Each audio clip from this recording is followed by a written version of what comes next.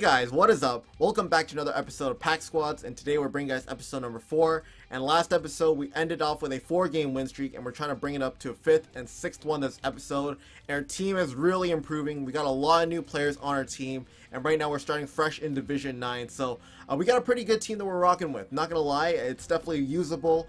So we will go through it before we start because there are a lot of new faces, like I said. But on our first line, we got Chris Kreider, Galchenyuk, and Dano. Then we got Terry, Richardson, and Burrows. On the third, we got Jokinen, Gostad, and Reeves. And on the fourth, we got Burakovsky, we got Zizekas, and Lance Boma. I kind of went off of someone's suggestion to put on Dano on the first line right wing.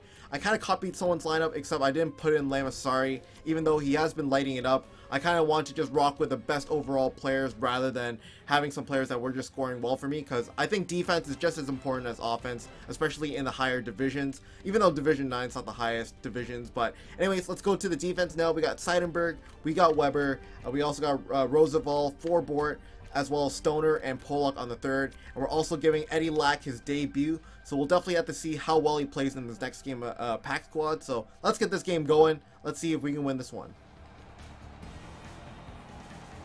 Alright guys, here we go. First game of the episode. He's got Sean Couturier. I think that was Thomas Tatar on his left wing. Don't know who was on his right wing, but let's get this game going. We got Kreider. We got a lot of good players, so definitely not one of the harder teams we face in terms of players, but we'll see what happens here. Oh,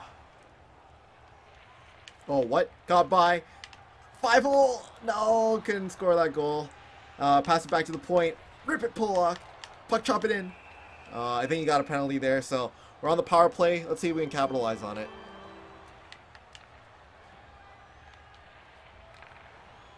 Burakovsky, pass it back to Zizekas. The backhand forehand, and it does work. And we beat his goalie. I don't know who has those green pads on, but nice little passing play there, and we do tuck it in. Definitely not one of the harder opponents I faced, though. I mean, pretty easy breakaway to score on there. Not too much effort, but it's still 1-0. I like that lead. Oh, he's got 3 seconds left. Can he score the goal? Oh, no. Eddie Lack standing strong, but that's the end of the second period. I didn't really commentate over the first one because not much action going on. 11 of 7 in shots, 5 minutes and 33 seconds time of attack to 4 minutes and 33 seconds. So we're playing good so far. Let's just keep it up. Maybe get that insurance marker.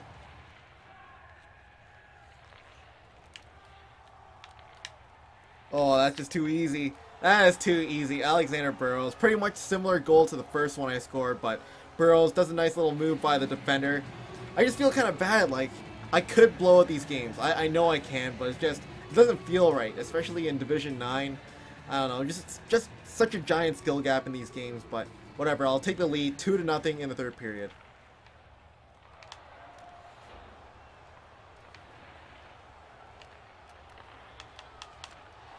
I don't know how that went in. Richardson with an absolute blast just to tuck that one in, but it's 3-0. A little bit too much power in my opinion, but whatever. 3-0. We'll keep going here.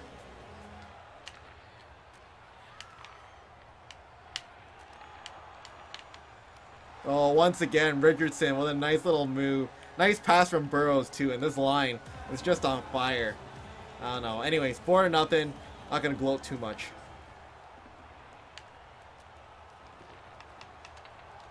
Oh, and Gostad tucking that one in, picking up the garbage. Just too easy. Well, that's a nice beer. I've never seen Gostad play before. So, anyways, 5-0. There's basically a minute left, so we'll go right to the end. Alright, so 0 seconds left, and that ends off this game. We win with a score of 5-0, so that means we continue our streak with a 5-game win streak, which also means we can buy a special pack, but there are no special packs out right now. So, what I'll do is I'll open up 5 8750 packs because we are on a 5-game win streak. Just a very easy game in my opinion. 23-20 shots.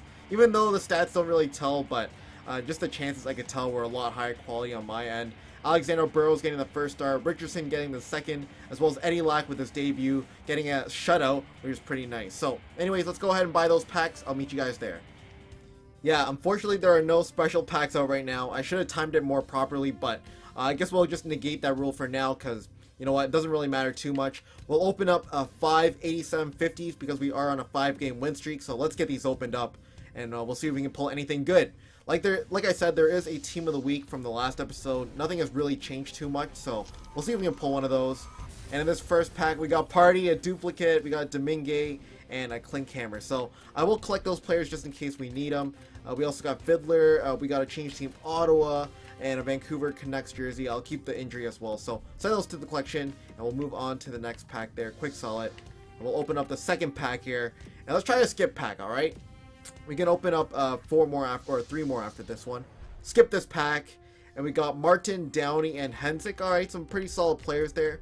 Definitely could use Martin on the right wing somewhere. We also got a right wing center. We covered 4 games. And we also got a New Jersey, New York Rangers logo. So we don't exactly need that. We will quick sell the rest of this pack and move on. 3 more 8750 packs. Can our luck change around? We're still looking for like a superstar. I don't know. I know we have Chris Kreider, but something else would be nice. We got Miller, we got Flynn, as well as McGinn. That kind of rhyme there. I guess I'll keep all those players. At least right defenseman, that's a nice right defender. 83 overall. We also got a captain card, which I guess I'll keep, as well as a couple jerseys there. But other than that, nothing too special. I guess I'll send those all to the collection anyways. So we got 1 more pack here, I think. 2 more packs. I'll have to look back, but we got this pack here. Let's see what we get. It's going to be Nelson, alright, Brock Nelson, 85 overall. And we got Parento Ovechkin, alright, that's not a bad pickup. Some more rare gold players that we can use on our team. We got a Change Team Minnesota, a couple more jerseys and the logos, and that's it for that pack. Alright, so let's open up the last 8750 pack here. Let's see if we can get something good. I mean, last pack was pretty good, not gonna lie. We got a couple 85s and an 83 there as well. And this one, we do get Soderberg, not a bad player, of course, Atkinson and Verone. We will send all those guys to the collection for now. We'll try to build up the best team we can, so nothing else too special, so send those to the collection. I'll go back to the team now. Alright guys, so let's just do a small little team update before we start up the second game of the episode. The team has changed by quite a bit after opening up those 5 packs, so we did add in Parento on the first line right wing spot. We also put in Nelson and Atkinson, some new faces on the second line as well. On the third, we also put in some more new faces, Soderberg and Downey. And on the fourth, we moved down Dano all the way there, as well as Cizikas and Martin are now on that 4th line. So our team has changed by quite a bit. I honestly just put in the highest overalls there, so I honestly don't think it makes that big of a difference if I play with, say, less overall players that have scored goals or higher overall players that haven't even scored goals yet. I think I'm just going to give everybody a chance to play because we're still so high in the division, it doesn't really matter too much.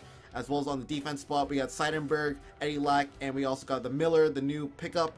We also got Weber. And I did take a 4-board. I thought, why not throw in Roosevelt in there? He's a little bit higher overall, and he does have a right-handed shot, so I'll keep him there for now.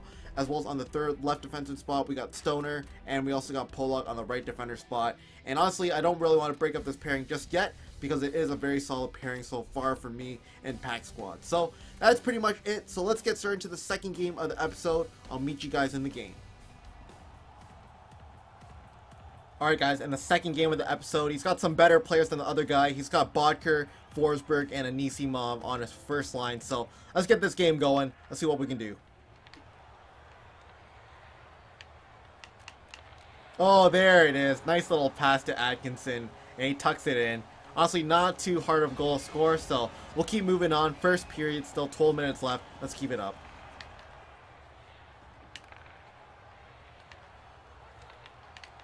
Oh, wow. Oh, there it is. Another goal. We're definitely facing a French kid here, but we make it 2-0. Nice little backhand, and we tuck it in. Any French guys know what they're saying. I'll have to turn off his mic, but anyways, still 2-0. We'll keep it up.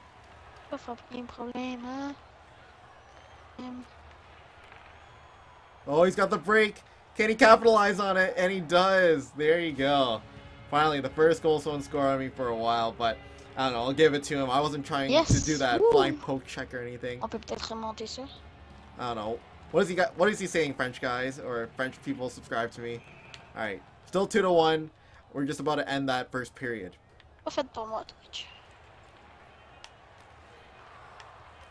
Oh, there it is. Martin tucking it in. Just a garbage, greasy goal. Alright, 3-1 in the first period. We'll keep it going. Alright, had to make sure I had to mute him first, but so far we're playing a pretty good game. 14-3 in shots. 3 minutes and 30 seconds time on attack to 1 minute and 24 seconds. So, I'm kind of contemplating whether it was a good idea to go back into Division 10. I mean, it's almost too easy right now. So I'm wondering if I should, like, I don't know, kind of worsen the prizes, I guess, the rewards for winning games. Because right now it's almost too easy.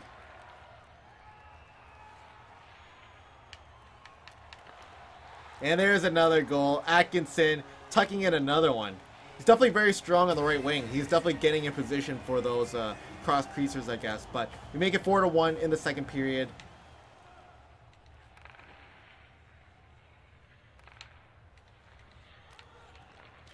Oh, wow. He actually scores another one off one of my defenders. And a vodka right there tucks another one in for him, making it 4-2. Alright, definitely not out of the question that he can't win this game. So, gotta play a little bit better for sure. Like, come on, that's just too easy. I'm not even sprint skating there. I don't know. After saying that, he's going to get a breakaway. Oh, he actually scores it. That's the only thing this guy knows how to do, is just score on breakaways. And he's only off by 1 goal now. I find that hilarious. Alright, 4-3. I guess we got to play a little bit better.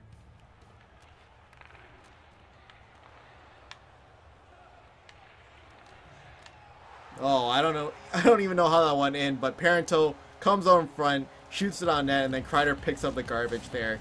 We make it back 5-3.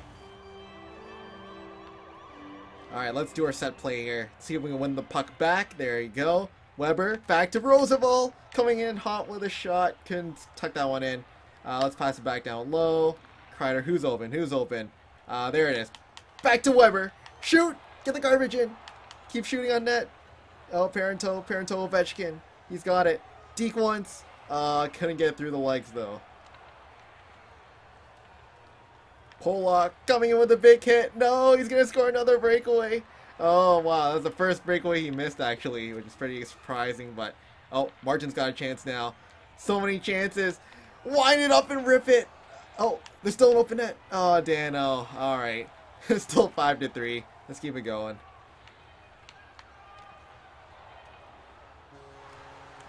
Alright guys, so that is the end of the game. So definitely not too hard of an opponent. I kind of knew what the outcome was going to be the whole game. So anyway, let's take a look at the stats here and then we'll go ahead and buy those packs. Alright, so 15-34 in shots, 5 minutes and 44 seconds time on attack, 10 minutes and 19 seconds. The 3 stars of the game, Atkinson, and then we also got Stoner and Burrows. All of our guys getting the 3 stars there, so that's pretty nice. So let's go ahead and buy 3 17.5k packs because we are on a 7-game win streak, or a 6-game win streak. I'll meet you guys there. Alright guys, so since we're on a 6-game win streak, we can either open up 6 gold premium packs, or we can open up 3 of these gold premium jumbo packs. It equates to the same thing, so we'll open up 3 gold premium jumbos this time instead of the 6 gold jumbos there. So let's get these opened up. Let's see if we can get any good players here. Alright, and the first pack we're gonna get...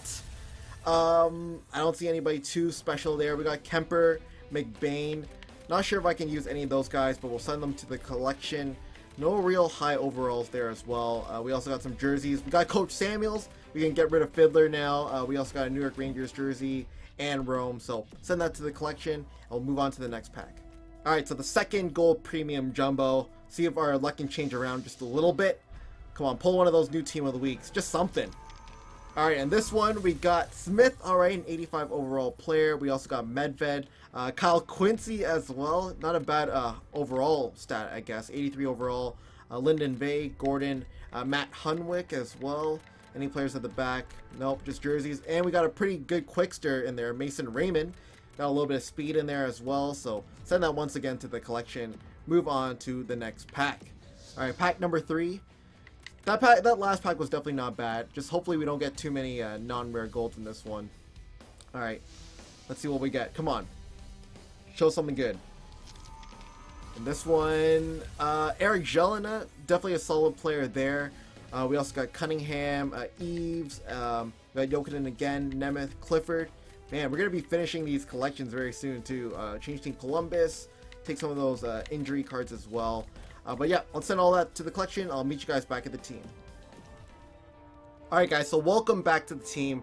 But before I end off this episode and tell you all the players that we added in, I kind of want to talk to you guys a little bit about kind of where I want the series to go and kind of like just some problems I've been having with it so far. As you guys know, right now we're on a 6-game win streak, so that means we can open up 6-goal premium packs, I guess. But I have a feeling that, you know, by Division 8, Division 7, Division 6, we're gonna have like a 20 or 25 game win streak, and I really feel like our team is going to get too good at that point. If every single game we're going to be opening up 15 goal premium jumbo packs, like this team is going to get stacked very, very quickly, and I kind of don't want it to be like that. These rules were kind of meant for Division 1, and I mean, it was supposed to be a struggle to get packs, but right now it's almost too easy. Like, I can go into a game and already kind of gauge out by the first couple minutes whether I'm going to win the game or not. So, I don't know. I feel like there needs to be a rule change before we start up episode number 5. And you know what, this team, honestly, I could go into Division 1 and I would be confident, at least trying my best to win with this team. I wouldn't be blown out, I would feel like. So, I mean, I don't want to sound cocky or anything, but that's just kind of how I feel so far. So you guys can let me know some suggestions on how this should be played. Maybe I should wait for Hut Roulette to finish up, win that Division 1 title, and then transfer over my team and start this Pack Squad series back in Division 1.